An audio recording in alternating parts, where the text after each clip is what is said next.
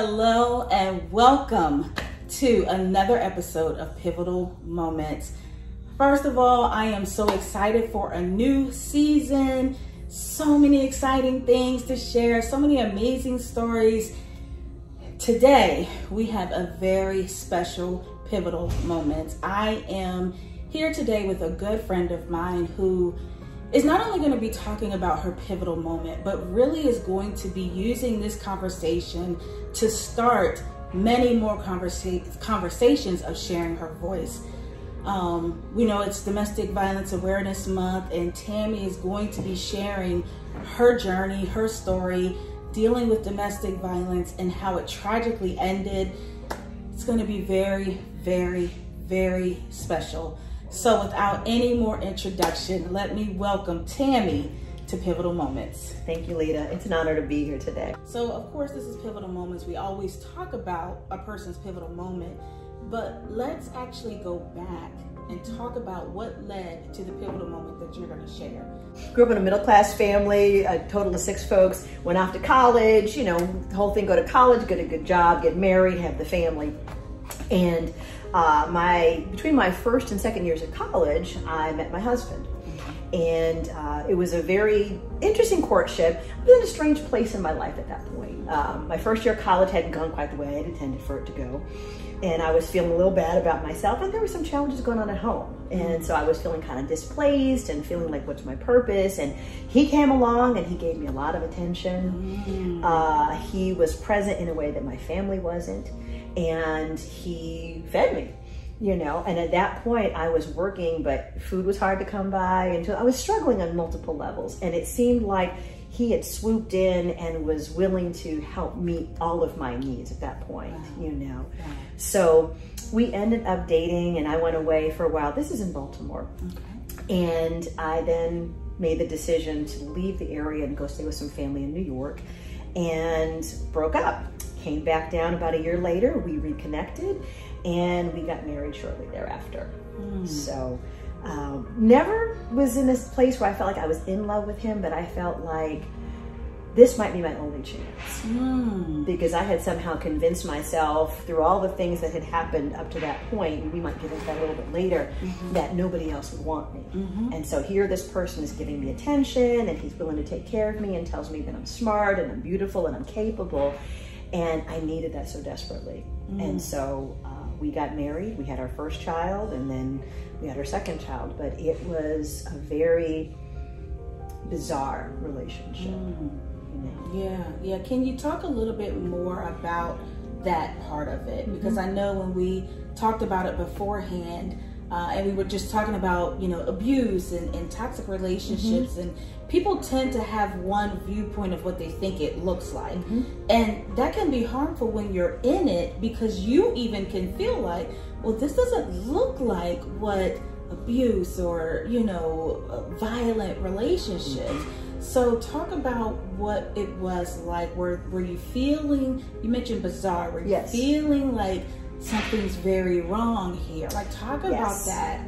So during the courtship portion, I remember that I was working full time. And so sometimes my bosses would keep me a few minutes late. So my husband would come pick me up at 5 o'clock, and I might call him and say, hey, I'm gonna be up 5 minutes late. They needed me to do an extra set of papers or whatever. And I would come down, he wouldn't speak to me. And so 2 days, 3 days might go past, and he wouldn't talk to me because I was 5 minutes late getting off of work. And I'm like, this doesn't feel like it's supposed to feel. But I felt terrible, but I didn't recognize that at the time for what it was. And that would happen in different places. Silent treatment was one of his go-tos for how he would let me know that I had displeased him in some way. And then after, you know, he felt I'd been punished enough, he'd start talking to me again as if nothing had happened, which was very disorienting. One of the other things that happened was that he was constantly checking on me to see where I was. I'd get phone calls all the time or text messages, and I'm thinking, well, he's being attentive. It's a lot, but he's being attentive, you know?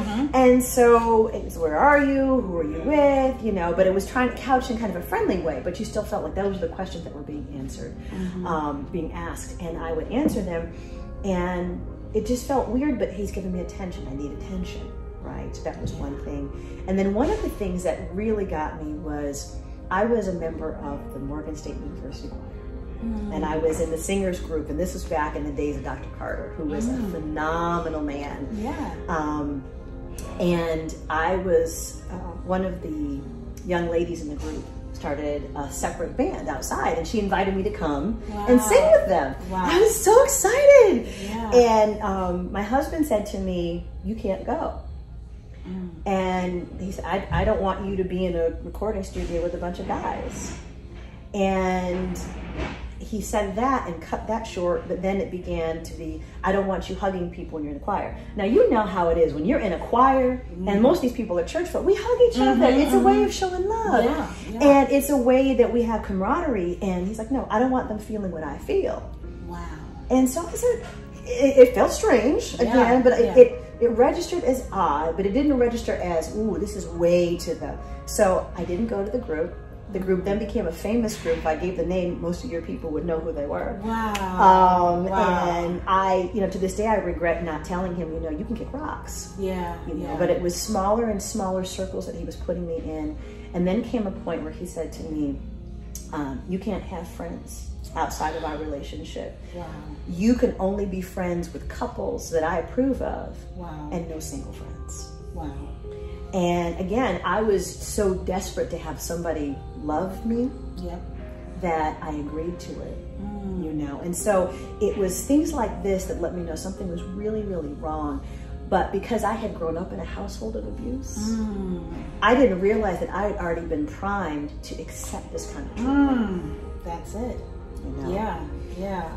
And so I talked to my mother about some things, but I didn't tell her the full breadth of it, because at the same time that I was going through this with my husband, she was being abused by her spouse. So she wasn't in a position to say anything.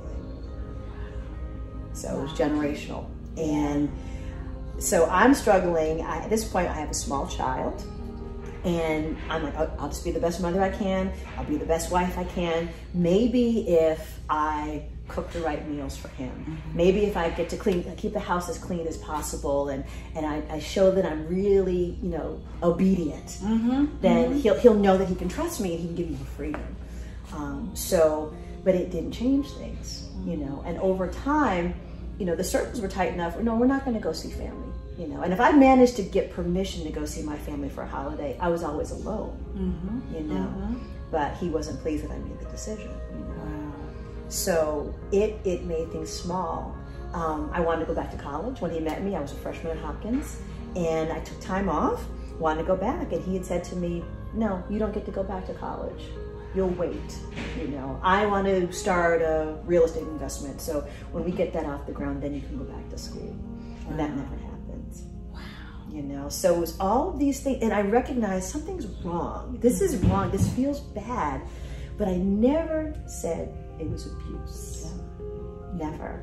And so it escalated over time. And then there was a point when I had our second child when he had, I don't know what had happened. It was almost like something flipped in his brain. And the circles were getting smaller and smaller and tighter, more and more control. And he came home one day and he said, at this point, my oldest daughter's almost 3. And I'm pregnant with the youngest one. And he says to me, I want you to leave. You leave the 3-year-old here, and you go wherever you need to go.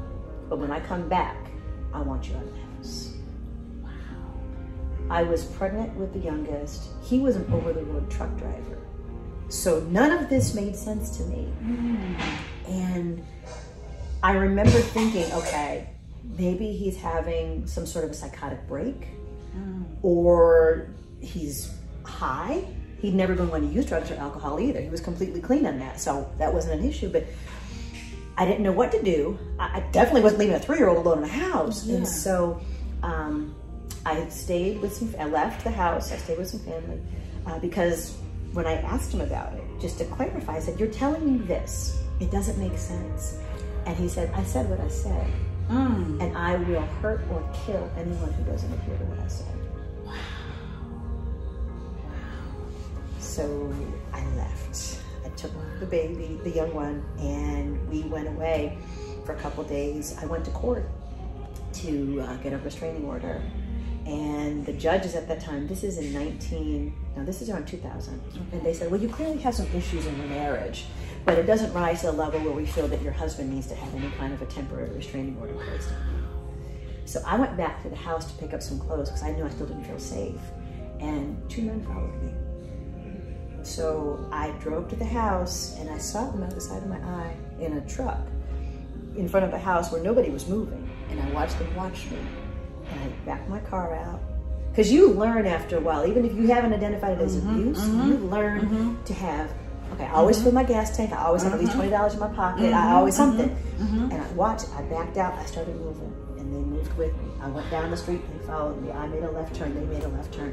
That was it. And I fled. I fled. Wow. So, yeah. And just to, I mean, first of all, just the fact that you're sharing this is just, it takes so much courage, you know, and as a person who lived in an abusive relationship, I know that, you know, we can sometimes tell the story, but it's still just, really can't even capture what it was like living in it. And I think it's so important that you're sharing your story, because people need to understand, especially when it comes to intimate partner abuse and relationships, that it's not always necessarily what you might see on TV, right? Like the, you know, oh, you didn't cook this right, and popping you, you know, punching you. That's not always necessarily what it looks like. And like you said, you felt like something was wrong, but you couldn't identify it as abuse. And I think that's something for those watching, definitely pay attention to. When you feel like that gut check, right? When you feel like something is wrong, you have to trust it and listen to it, right? And of course, we don't know. We don't know in the moment to pay attention to it, because we just don't know. Wow. Okay, so you fled, but we know that the story doesn't end there. Right. I came back. You came back, as many women As many of us do. Yes. I knew it was wrong. I knew something was off. But what I said was, you know, I don't want to live afraid. So I had a moment of bravery, stupidity. And I came back, and he was moving his girlfriend into our house. And he had sold all of my belongings.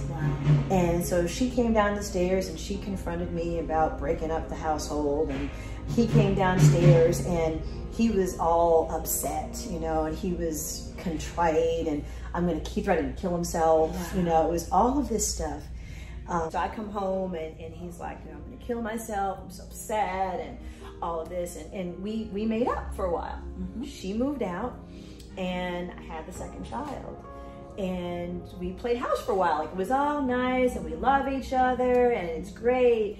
And then when the second baby was born, it came out that, you know, I was just going through the motions, right? Because that's what I'm gonna do. It's, you know, but he would tell me, you are a terrible wife and you're a horrible mother. And that would come out in different ways at different times. It's like, we're gonna drip a little bit of acid here and there to make you question what you're doing, how well you're doing, your own value. And I've heard that from other women who are not being beaten up by their partners externally, but they're being beaten down internally. Wow. And so we stayed, and my sister came to stay with us that summer. So I had a C-section and I needed some help. So my sister was 13 at the time. Came down and said, yay, sister time. And she's like the auntie. So she had the little 3-year-old, and she had the infant, and she was in her glory, you know. And she stayed for about a month. And my mother and I were about 4.5 hours apart, so we would meet in the middle to do a handoff.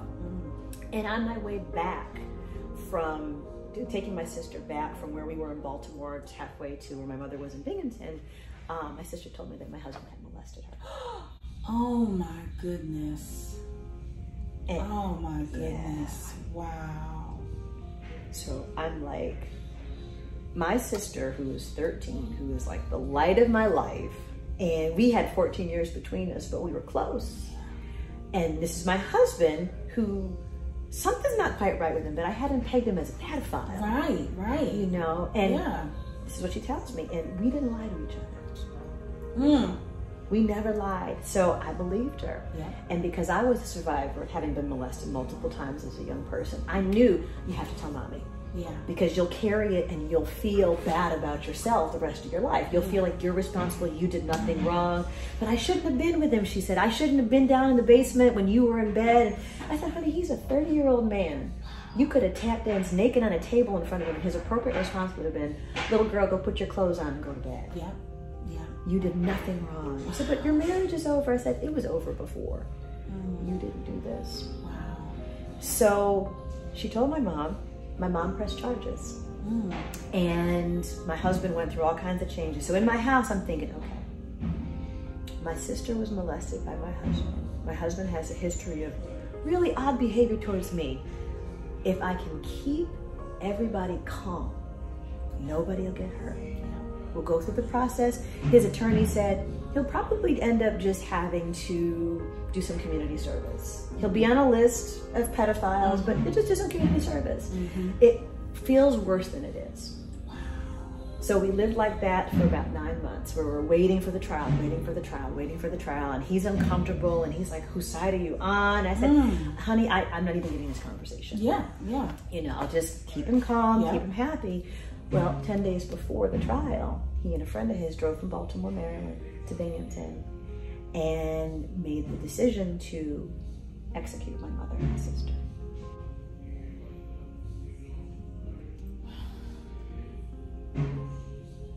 So there's no way to express what that felt like. You know, it's everything that had gone on before did not culminate in a double murder.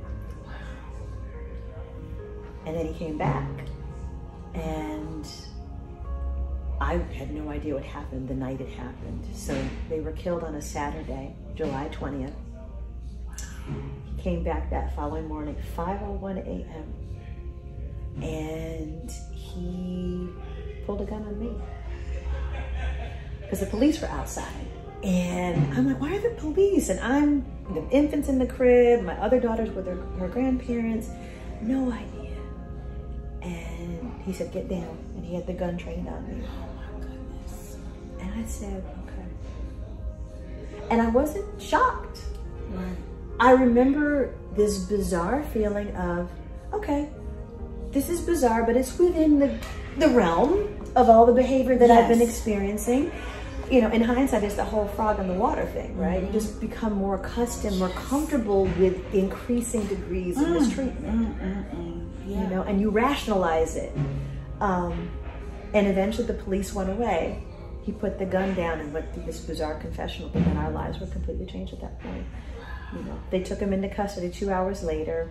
They took me into custody for questioning for 14 hours. And then we had to leave because he technically was not fully arrested, whatever that means, right? Wow. He was arrested, he was being held, but they couldn't officially hold him for too long, for 3 days. He had an accomplice, and what he always told me was, I have friends and I can call in favors.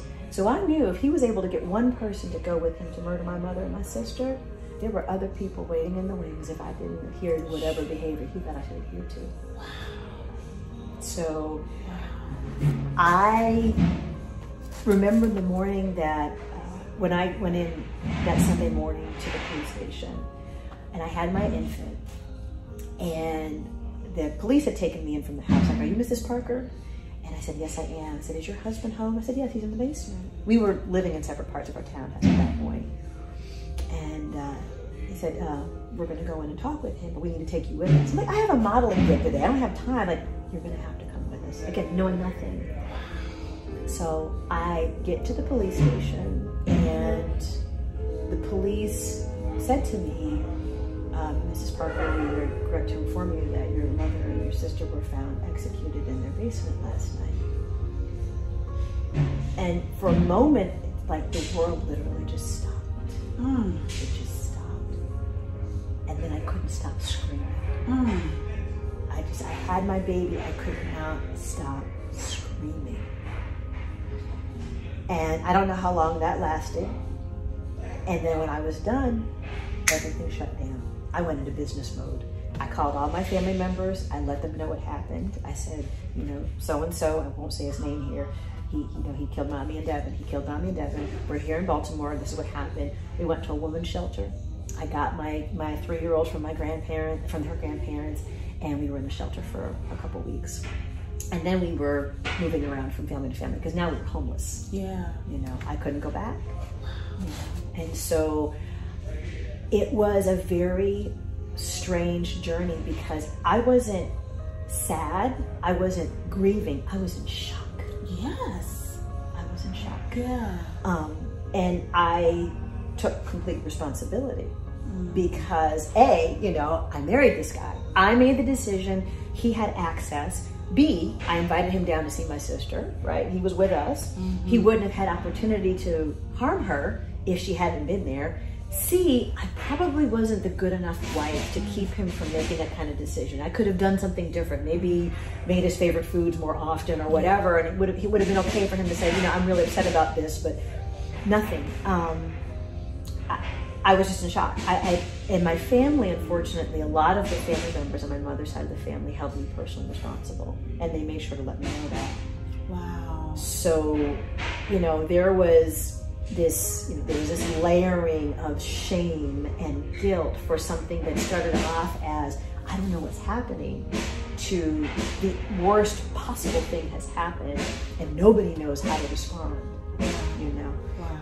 So there's a lot that went on there, but ultimately, you know, we bounced around. There was a cousin of mine on my mother's side of the family who was just a love, and she took us in, and we lived on campus with her and her husband, who was already at the time at a college. But we were deemed a safety risk because of my husband's gang affiliations. So we had to leave.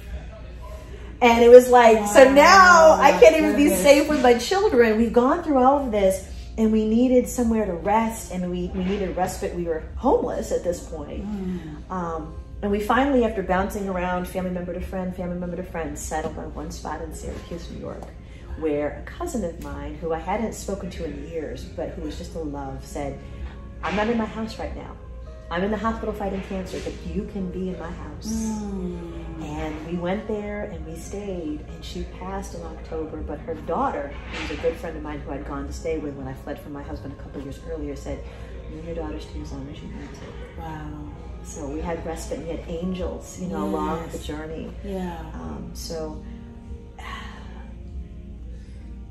I don't know how to talk about that point. I mean, there were so many things places where I wish I had an intervention before, right?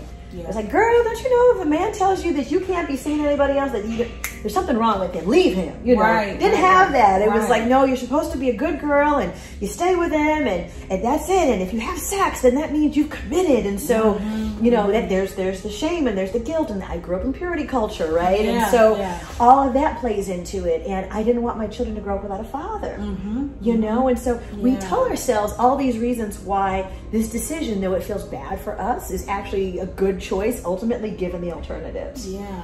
And it hardly ever turns out okay. Wow. You know? And so after that happened, there were about 4 months from the period of their deaths where I just was not even a human being. You know? I describe it like everything around me looked like I was on a train set. You know, the little choice where everything is plastic and you're just going through this artificial landscape, but nothing, you couldn't feel anything. I didn't cry. I didn't sleep. I felt like a shell. You know? But not sad, just empty. And not. There was nothing there.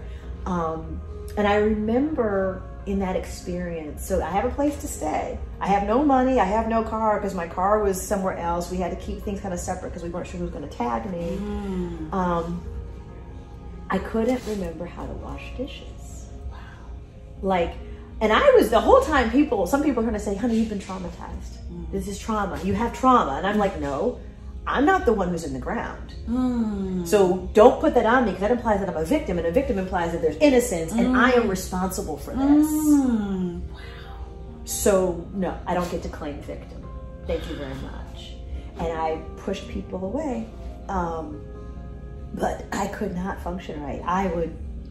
I'd get my kids to daycare, because I knew to do that. Once we got established, daycare, because they have to have a good start. And I would lay on the floor for hours, you know, just not thinking, not moving, just laying there. And I couldn't do basic things. We ate, we should have gotten stock in Old Country Buffet. Because I would take my kids like 4 or 5 times a week, you know, because I get a balanced meal, you know, you got your meats and your veggies and your this and that. And, but I couldn't, and I'm a good cook, but cooking wasn't happening, and I couldn't remember how to wash dishes. And I distinctly remember one day in that initial 4-month period where I'm looking at the dishes, and I'm looking at the soap, and I'm looking at the water, and I'm looking at the sponge, and I'm like, this all comes together somehow. And the dishes move from this side of the sink to the other side of the sink. And they go from being covered in food to being sparkly. How does that work? Wow. And you know, again, it's trauma, but you don't claim that. And when you don't claim it, you won't reach out for help. When you can't acknowledge what's been done to you, and that it's been done to you, not that you did it yourself, you won't seek the resources that can pull you out, and you won't allow yourself the support that is available to you. Wow. So, so that was kind of how things were going. And, you know, I was on the bathroom floor one time, and this kind of gets into what led to the change after all of that. And before you talk about the pivotal moment, let's just take a pause, because you just walked us through a journey that is just, it's unbelievable. You know, it's painful. And it's like to just be sitting here talking to you and hearing what you went through. I mean, my heart just goes out to you. And I just, you know, I commend you for even being willing to talk about it and to share your story. And as we said, this is going to start you doing more of it, of really getting out there and trying to help other women by your story. But I just wanted to pause and just say, first of all, I'm very sorry for your loss. I am very, very sorry that you just had to endure all of that. But I am just so proud of you for being here today and talking about it. Yes. So now the pivotal moment, right? Yes. So we got to the point, you are traumatized, you're just functioning barely, and you have a pivotal moment. So let's talk about that. So I've shared with you all how I spent a lot of time on the floor. The floor and I got very well acquainted. So the floor in the kitchen, the floor in the living room, the floor on the back porch. And so the floor in the bathroom and I decided we had an appointment. Okay. You know, I did manage to keep myself fairly clean. But sometimes I would get out of the shower and then I'd just plop down, and then I would just kind of lay down, and that's just where I would be. Wow. And there was one day when I was on the floor, not moving, not thinking, not feeling, just there. And my girls were at daycare, and I remember it was like this voice came to me. It was as clear as if it was audible, but it was something in my spirit. And it said to me, if you've survived the nightmare, then you have a mandate to manifest the dream. And I knew that was God. Though he and I have been tussling, you know, we have been tussling, because I've been a Christian since I was 9, and I just knew God takes care of us, and he looks out for us, and he protects his children. And when the enemy comes in one way, God sends him out 7, and no weapon formed again. I'm like, that is not working here. Do you see what just happened? So I was angry. I was not trusting. I'm like, God, I don't know who you are anymore. And I damn sure don't trust you. So I no longer took comfort in the faith of my youth. But I knew I couldn't completely disconnect. And so in that moment when I heard that, if you've survived the nightmare, you have a mandate to manifest the dream, something clicked, you know. So I got up off the floor, I applied emollient, I washed my face, I put on clothes, and I just carried that. And it changed the way that I was viewing where I was going to go from here. Because I was maintaining, you know, so my babies need to be educated, put them in a really good preschool. They need to be fed. Old Country Buffet offers a variety of delicious foods from all 4 food groups. You get it where you can. Yes. You know, and I did that, but then I gradually like began to, I guess, unthaw. Yeah. And one of the first things I did was allow myself to get a therapist, you know, because I said, people keep throwing this T word around. Yeah. Like I have this thing called trauma. Yeah. Maybe I should see somebody who might know a little bit more about it than me. And when I went, it was a beautiful experience because this man had so much compassion for me. He was like a big golden bear with all this love, and he knew God, but he wasn't going to push religion on me, you know. He said, okay, I'm going to meet you where you are. And through the year that we had the relationship, he was able to help me understand that what had happened, the precipitating event that led me there, was traumatic and horrific and one of the worst things he'd ever heard of in his life. Yeah, yeah. So he acknowledged what I had experienced, and he legitimized, like, I wasn't crazy for, but then he said, everything that else that happened in your marriage, that was an aberration of what love is. Okay. And you will go through successful iterations of understanding what happened to you, and you'll be able to unpack that. You're going to go through anger and grief over losing your mother and your sister. You're going to go through anger and grief over allowing yourself to be in there. And you'll go through all these different phases of things that you're going to be able to unpack, unwrap, and come to terms with. But the last thing that you're going to do is come to terms with how you lost yourself. And I'll tell you, that's still a process. Of course. But it was amazing. And I am so grateful because it allowed me to get out of this idea that I was not deserving of support. I was not deserving of love, which was a central thing that I had carried from the time I was 6, you know? And it's you can slice what happened to me, both with the selection of my marriage partner, what I allowed, 12 different ways in terms of what informs it, you know? So many of us have been abused as children. We have been neglected in different ways. We have had an absence of connection, and that we've internalized in our young minds as, I'm not worthy. You know, I don't deserve love. I don't deserve to be understood. I don't deserve happiness, you know? I can perform. If I perform and people applaud me, that's great, but they don't really know, you know, who I am. And so I've got to hide behind these. We do all these things to ourselves. And it's been this continual unveiling of that. But now, you know, I'm at a place where I don't have to hide anymore. You know, and I still go through changes. You know, manifesting the dream, you pivot, but then there's a process. You know, it's like, all right, I'm on public assistance right now because I can't work. I could not work. Remember the dishes? And I could not get through a day, you know, thinking and doing things. Eventually I was able to work.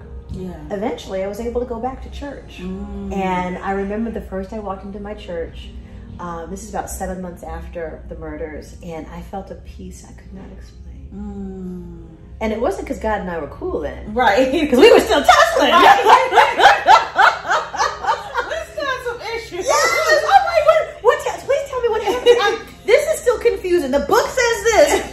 This is outside the book. But I went in and I felt a peace. And my pastor in this church in Syracuse, it was so healing. They took me in, and I remember just soaking in all of this teaching about who we are in God and how much He loves us, and how his plan for us is for us to continue to grow and to continue to thrive and to prosper. And I could listen to the things about, you know, build a good life and be a person who can increase your market value and your worth to society. Like, go, perform. Right. But I will tell you, one time he preached about how God loves us unconditionally. Irrespective of what we've done, what we failed to do, how we failed, you know. And I literally ran out of the sanctuary. Wow. I wasn't ready. Yeah. You know. And every time it would come up, I said, yeah, but you killed your mother and your sister. And that there was a conflation in there for me. And over time, you know, God was able to wear down on that. And he would bring people into my life to help me understand. You know. So the pivotal moment came on the bathroom floor.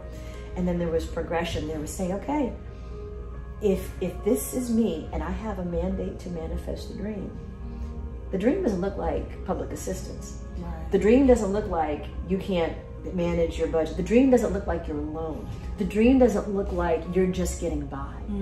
The dream looks like rich friendships. You know, the dream looks like taking your gifts and sharing them with other people. You know, it looks like having fun with your children and enjoying that experience of being a mother, even though your heart is broken. Yes. You know, yes. And so I began to do things that moved me in that direction. Wow. You know, and oh my goodness, I love it. This is so great. And as we kind of begin the wrap up portion of this amazing, powerful conversation, we started off by saying that this is the beginning for you. So let's talk about what's next in this journey of manifesting the dream and how we as a community can help. And I know you and I are going to be doing a lot more together and just helping to reach women. But what is next for Tammie? Okay. So one of the things that I'm working on is putting out some kind of publication. And I haven't decided if it will be a booklet or a full book. But one of the things that I realize is as much as we hear about domestic violence awareness, there still are a lot of pockets of misinformation, right? Yes. Like with my story, I didn't know I was being abused. And it wasn't until I was in the women's shelter after the murders where a woman sat down and showed me the wheel of abuse. Yes. Oh, financial. That's why I couldn't go to college, because I would outstrip him. And then psychological. Oh, and then familial and relational. And oh, I didn't know. Yeah. I want to demystify what that looks like, right? So being able to have something where people can read, tell my story in vignettes where I can get deeper. I know I kind of went off on a couple trails here, but there's a lot more substance to each of the moments that went on in my life.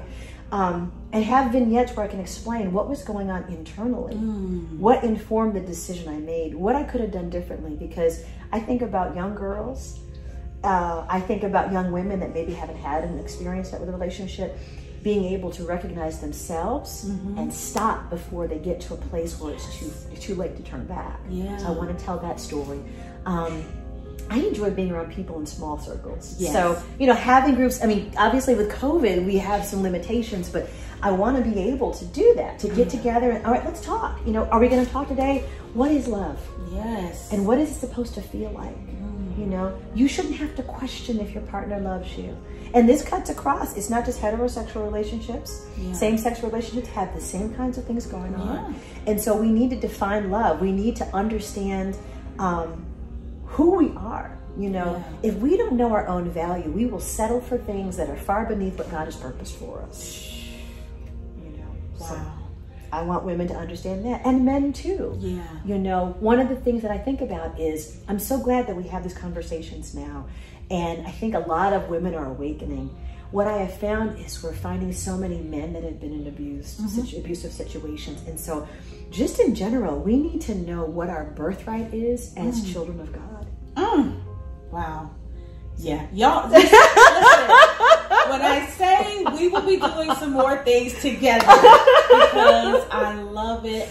Tammie, I've always enjoyed talking to you. Likewise. Like I said, of course, had no idea of any of this part of your journey, but you've always just been someone so positive and encouraging and strong. And I I just love you to pieces. Like what? I will tell you, God is real. Even when I wasn't sure who he was, I knew God was real. Yes. And so everything in there, everything that I've been able to do, whatever strength I have, I said, because God is real. Yes. And there's a place where you get to. One of the things about pivoting for me was, if I'm here, I better give purpose to my pain. And part of that purpose is going to others and being willing to be vulnerable. Yes. And let people ask me difficult questions. Yes. So that they don't have to experience that. Yes. You know? Wow. Yeah. Well, thank you again for coming to Pivotal Moments, sharing your story. I'm sure as you all watch this, you're going to want to hear more from Tammie. I have my information up there, and then Tammie, you can let me know what you want to share. Well. Yes, yes. But we will be seeing more of Tammie. And once again, thank you for your bravery, your courage, telling your story, and I just can't wait to see what this next part of your journey is going to be. You and me both. Yes, I love it. And as always, thank you all for tuning in, supporting Pivotal Moments, and just sharing in journeys just like this. I appreciate you. Of course, shout out to Johnny Coffee House for allowing us to do this very important Pivotal Moments here at Johnny Coffee House. Definitely check Johnny Coffee House out. But yeah, thanks again for tuning in, and we will see you next time on Pivotal Moments with Lolita.